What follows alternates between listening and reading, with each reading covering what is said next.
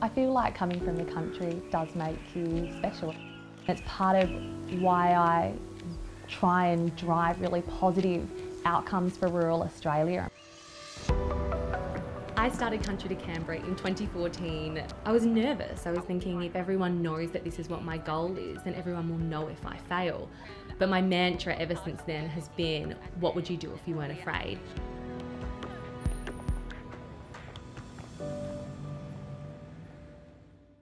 People find it funny. They think, oh, you know, you now work in a suit a lot of the time in the middle of Canberra. But then, you know, I'm just as comfortable being back on the farm. Sure, come on, let's go, come on. Good boy, good girl. King of the castle. My parents' farm is just west of a town called Blythe, a couple of hours north of Adelaide.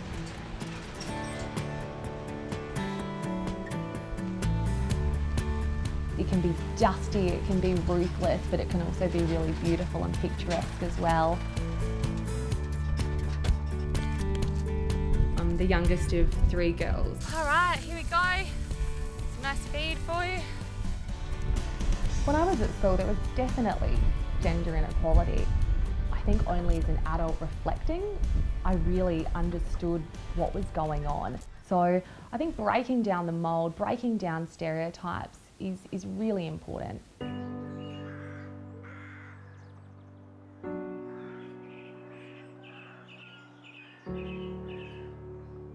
I had just turned 13 when the house burnt down. An animal, most likely, was in the roof and it must have bit through a wire or something along those lines. That's a piano there, that's what all that was left of it. This was one of the most pivotal moments that shaped my life and my future because it showed me the value of community.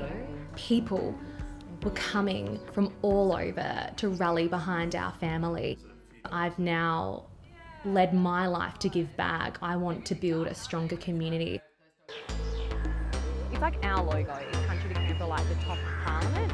Country to Canberra is a national not-for-profit organisation that's empowering young rural women to reach their leadership potential. That's what I was going to say when I was at school. We connect young women with mentors, we connect them with sponsors, and we help them achieve their goals.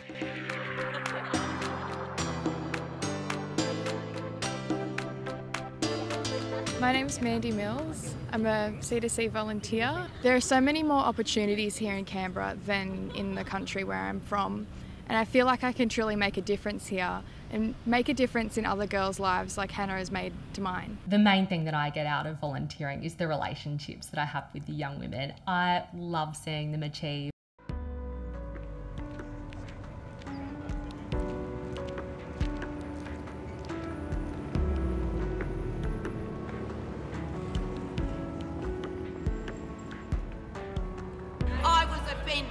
When the Leader of the Opposition went outside in the front of Parliament and stood next to a sign that said, "Ditch the witch." I'd always been really passionate about gender equality, but it was a definite catalyst to me thinking, hey, what message is this sending to young women? Misogyny, sexism, every day from this Leader of the Opposition. What message is this sending to people around the country if we think this is okay? So I decided at the end of that hey, I actually want to go and work in Canberra and be an advocate. I want to go and work on public policy.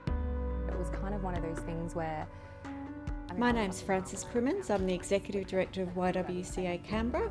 Hannah applied for a small grant to kickstart her idea. She was going to make this happen. I recommended to Hannah that she apply for a board traineeship. It's actually quite shameful that we have such a low representation of women in rural and regional communities in local government. It's very hard for a young woman to see yourself in that picture when there is so few role models. So we've got girls here from every state and territory. We're all about exposing young women to Parliament, more people to engage in politics and more young women to aspire for a job in politics to influence public life. Everybody. I feel a responsibility to help these girls because I was one of these girls. Smile!